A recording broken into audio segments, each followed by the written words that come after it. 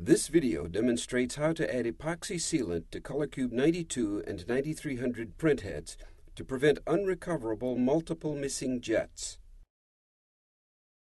Watch this entire video and read the instructions completely before starting this procedure. These steps are time critical and require you to complete the process in a specific order. To ensure that the seal can withstand the printhead's temperature fluctuations, the colorQube must be turned on and the printheads must be hot. You will need one reusable Kit 1 and one disposable Kit 2 for each colorQube you update. Before you begin, lay out all the Kit 2 contents for easy access. To begin, print one copy of test pattern 1 from DC 612, then 5 copies of test pattern 2, all from tray 3, long edge feed. If too many jets are missing, then replace the printhead. Only seal heads with missing jets that can be purged or substituted. Refer to the service manual for help evaluating heads. This test print shows that this machine can be sealed. With the heads still warm from the test prints, open the front door. Remove the inner cover. Remove the marking unit screws.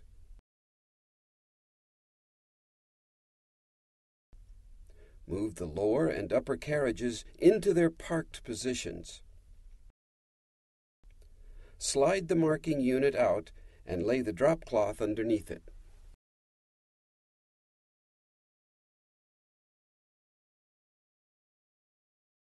Using a flat blade screwdriver, release the insulation and slide it to the side.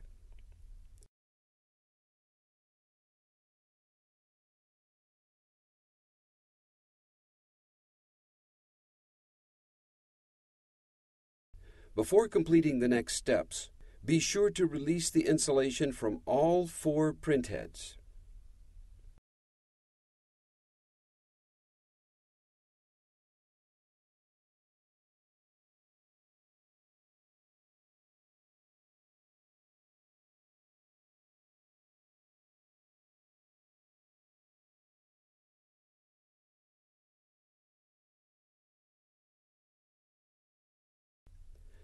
This process uses shims to direct epoxy into the correct location.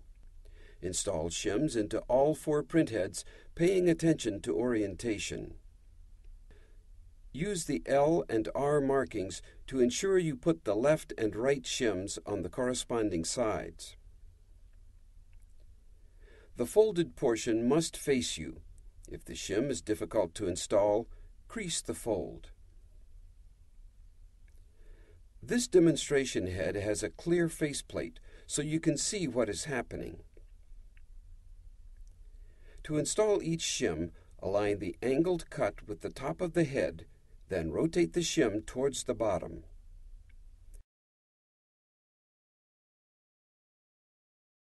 If you've done it correctly, the shim is captured like this.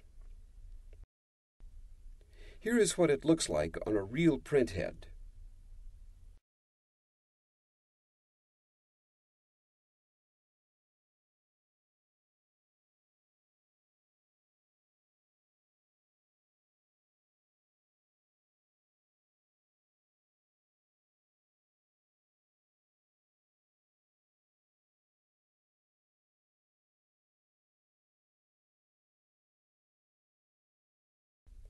The left side of printhead 1 and the right side of printhead 4 are hardest to access.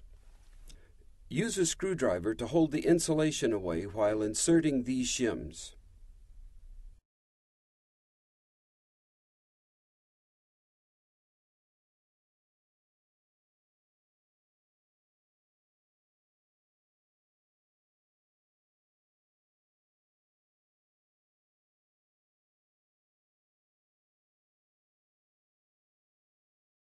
Before injecting any epoxy sealant, be sure to install all the shims. Because the epoxy bonds quickly, complete the process on one head before starting the next one. Next, put on the gloves and prepare the epoxy. Inspect the mixing nozzles and align them with the tab.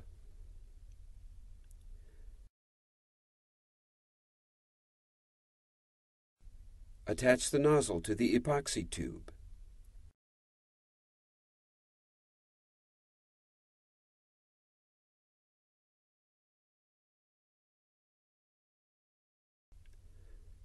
Attach the tube to the gun and prime the nozzle until a small amount of epoxy exits the nozzle.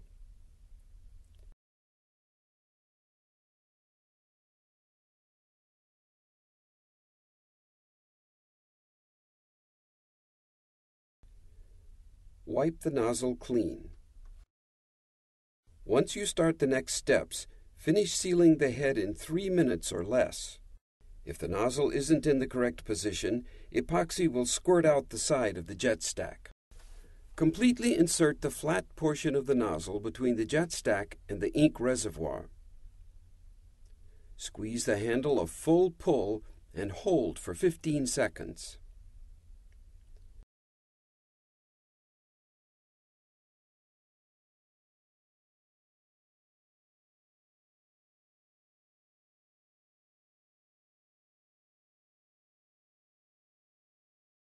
Inject a second pull the same way.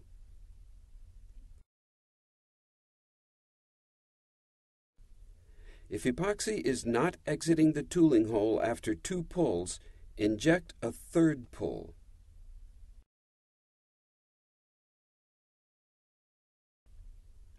Then do the same on the other side of the head.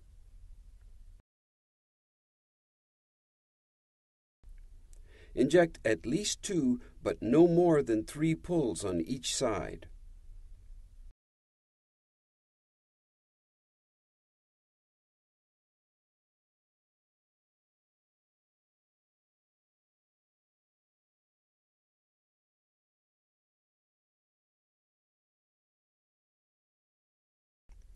Cut the shims flush to the printhead.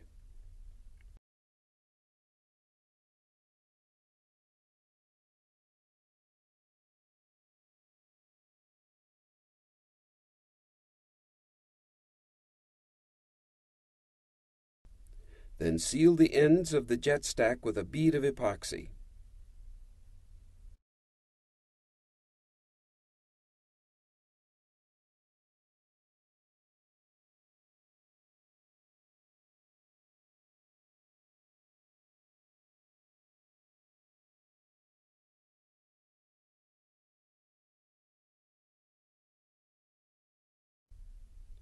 Replace the insulation and clean excess epoxy off the faceplate and insulation.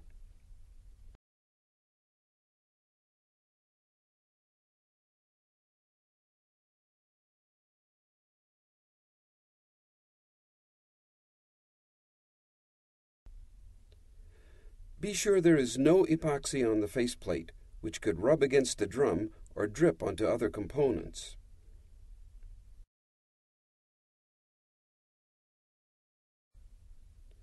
You want to clean the excess off right away because the sealant in the printhead cures in just 3 minutes. It takes hours to cure in the nozzle. Next, seal the other head on the same carriage.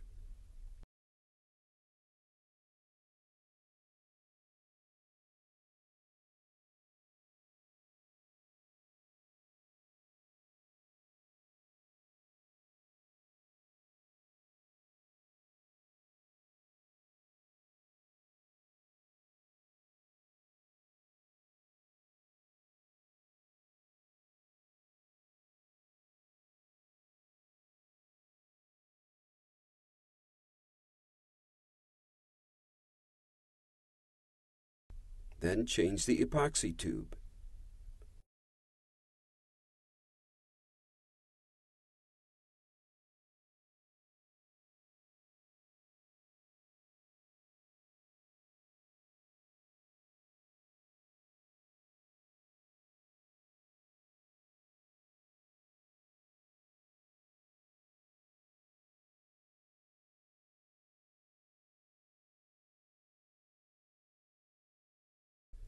To remove any air from the nozzle, pull the handle for 2 full pulls, holding for 15 seconds each time over a paper towel.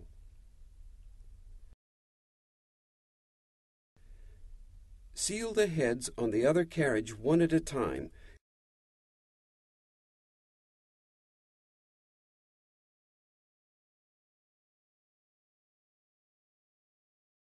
cleaning the excess from each head as you go.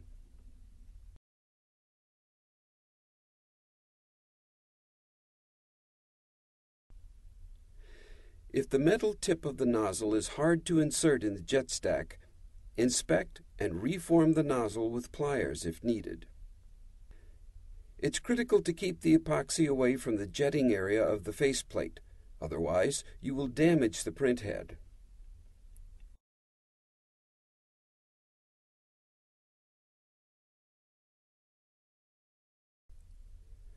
With all 4 heads wiped clean of excess sealant, reinstall the marking unit. Close the front door with the inner cover removed. On the control panel, navigate to Service Diagnostics. Choose DC 612 Print Test Patterns and select Test Print 1 from Tray 3. If individual jets are missing, purge using DC 968. If ink is scraping off the drum, this usually means there is still epoxy on the faceplate or insulation. To fix this problem, align the scrape on the image with the printheads and determine where the problem is. Carefully remove the epoxy from the front of the head or insulation. Inspect and clean the cleaning unit and IOD sensor.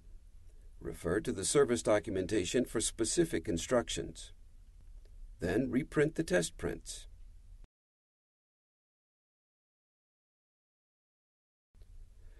Mark Machine Mod Tag 17 to indicate the rework is completed. Congratulations! You've successfully completed the procedure.